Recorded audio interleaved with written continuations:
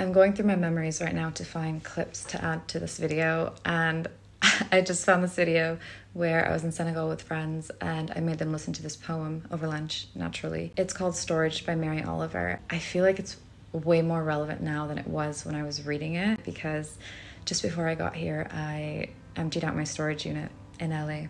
There's no more trace of me there, and it felt really good, but I kind of want to read it. This isn't going to be a spoken word vibe, but I'll try my best. I don't know. It might be cringe, I don't know. When I moved from one house to another, there were many things I had no room for. What does one do? I rented a storage space and filled it. Years passed. Occasionally I went there and looked in, but nothing happened, not a single twinkle of the heart. As I grew older, the things I cared about grew fewer, but were more important. So one day, I undid the lock and called the trash man. He took everything. I felt like a little donkey when his burden was finally lifted. Things, burn them, make a beautiful fire. More room in your heart for love, for the trees, for the birds who own nothing, the reason they can fly. I just remember really loving this poem when I was trying to decide what I wanted to do, and it feels a bit full circle. I didn't necessarily intend for it to be an Eat, Pray, Love year, but in a lot of ways it has been consequently, and it's ironic because a question I always used to ask people was, where would you go if you had an Eat, Pray, Love year? And I guess the first thing I've learned is that you can't go anywhere with the expectation that a place will offer you anything. It's up to you to decide how you show up, what you're willing to sacrifice or let go of, how uncomfortable you're willing to be, and in what ways you're ready to be open.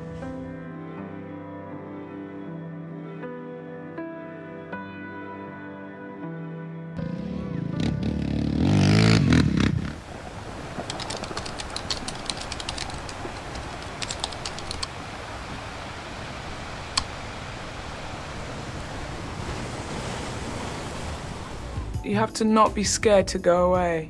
Obviously, I think a lot of people are frightened that if they go away, if they disappear for a while, everything will crumble. They'll come back and there's no place for them.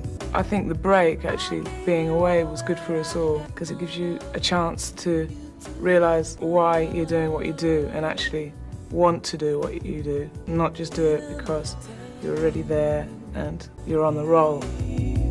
Bismillah.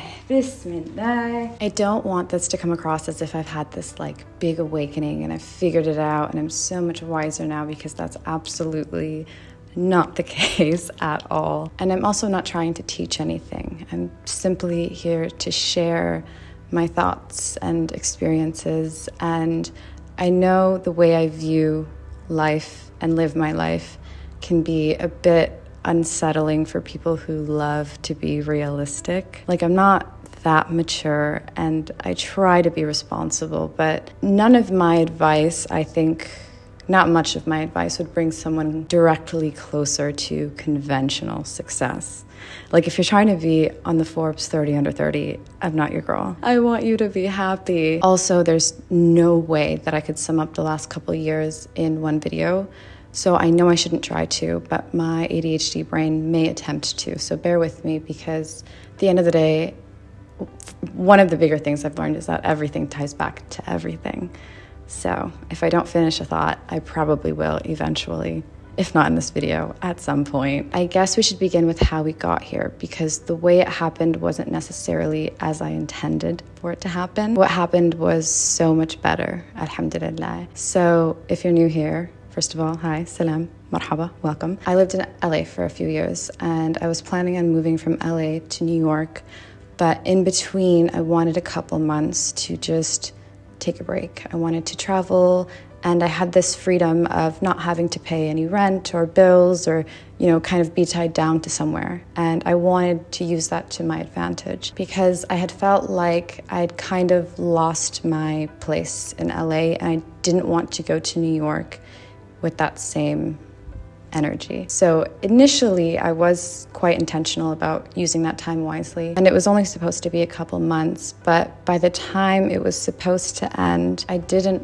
want to live in New York anymore. I didn't feel like I was ready, or that I wanted to go back to this world that moved really quickly again because I didn't want to move that quickly again, especially because I didn't think that was the direction I wanted my life to go in anymore. And I knew that every single decision I made had to honor what I actually wanted. So for many reasons, I didn't think it was wise to move to New York at the time. I didn't want to spend all that money somewhere that I felt was going to be taking me backwards. And spoiler alert, it has literally been cheaper to travel the world than to live in some of these big cities. So with that being said, I hadn't necessarily been trying to find myself. I had just been trying to make decisions that honored how I wanted to feel and where I wanted to be. That was as simple as it was. So when I wanted to be alone, I was for weeks or months at a time. When I needed to be around family, I was. When I wanted to see friends, I was. And when I needed to recharge and put my head down again, I was alone again. And this obsession with self-discovery, me, is so lame, because when I felt the most fulfilled, the most creative, the most inspired, the happiest was in community. I know as a person, my baseline for how I feel is generally quite low. Like it takes a lot to be above that sustainably, I don't know. But there were moments where I would look around and I would see my family and I'd think, wow, I would normally be kind of depressed for where I am right now, but I feel so full, alhamdulillah. And I know that that's a blessing and not everybody has that, but again, I'm just sharing my experience. I'm just saying this to say that, you know, this obsession with wanting to be alone and romanticizing it is really lame. It's really lame. And this is coming from somebody who enjoys and needs to be alone more than I think most people enjoy or can be alone. There were phases where I just really needed to be around people, with family specifically. As someone who grew up in Minneapolis, not having extended family, not having like a real sense of community, I've always felt kind of, not to be this like diaspora, like, you know, I don't belong anywhere. But aside from like when I was younger and we'd spend some time in Sudan, I never really had extended time with family. So I think I really needed that. And then when I was ready, I would go back into hiding. So I think, alhamdulillah, I had a really good balance of everything, and that was key. And back to spending time alone, it was the first time in a really long time that I had spent time alone in privacy, and it made me realize that I don't think I valued privacy very much when I was younger. Like, I loved to share.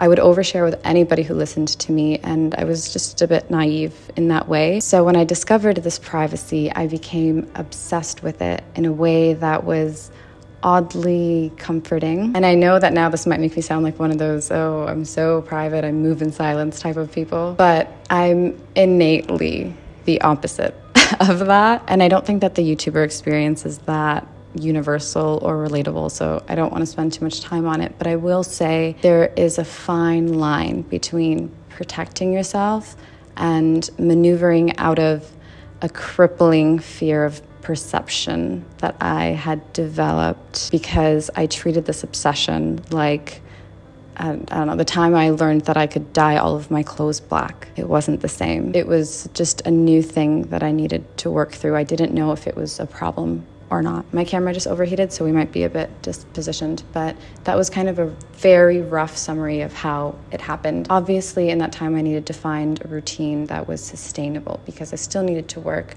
but I wanted to spend time alone and not undo things that I had learned, and I wanted to spend time with family and friends, and I still wanted to see the places that I was, but I couldn't be a vacationer. That was not a sustainable thing. And there's, you know, cons, like sometimes I have to take a meeting at 3 a.m. because I'm on a completely different time zone, but it was worth it and I made it work, alhamdulillah. And it was just a period of getting very comfortable with having no idea what was going on. I don't have lessons per se, like I don't have a list that I'm going to go through. I think it's more so overall themes that have been monumental for me. I think my camera's a bit confused by what's going on, so it just rigged out on me. But I think this is a good ending point for this video and a good starting point for the next, because I really want to properly talk about all of these different themes. So I guess we'll end it here. Thank you guys for watching. And everybody wants to know who makes the sky, Who make the sun? Who make the moon? Who make the stars? Who gave us life? We want to know, and everybody wants to know. Thank you so much.